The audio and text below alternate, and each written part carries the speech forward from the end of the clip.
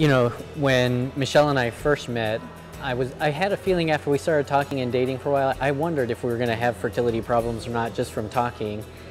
We didn't think too much of it, and then when we decided to start trying to have kids, we realized that there was going to be some problems. And going through it as a physician with your patients is one thing. Going through it yourself is tough. And you know, you get an idea of what patients go through, and you learn firsthand some of the stories you hear from your patients, what they experience at home. My wife and I joke about it all the time, about how patients possibly could go through fertility treatments without having a doctor at home to ask questions all the time about. So it was a unique experience for us, and we're very lucky that it worked out, and very excited. You know, we did our medications together every night, and he was able to walk me through step by step. And as he said, I always say, how do people do this without being married to a fertility specialist? But anyways, but it was a very good experience, and he was there with me every step of the way. So we're very lucky.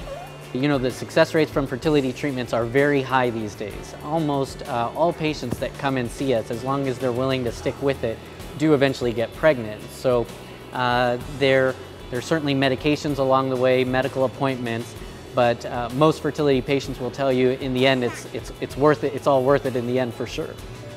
The treatments are actually very easy. You know, we were fortunate enough that we did IVF, and it worked both times on the very first try. And you know, with IVF, it takes, you know, through one menstrual cycle or one full cycle, and right away you'll know if it takes or not. You know, you need to think positive and just keep going. And we have a lot of friends that have gone through this same process, and it results in a beautiful family in the end. Yeah. We're getting into a routine. We have been a little bit sleep deprived lately, but that comes with the territory, a little bit expected, but we're adjusting well.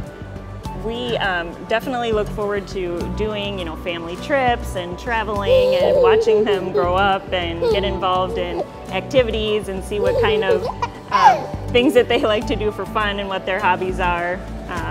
He keeps us pretty busy, yeah, as you can see. He's very active and likes to play. Silly. We're just getting started on this journey as a family. Of course, Ronan's 2 years old and Shaylee's 3 weeks old.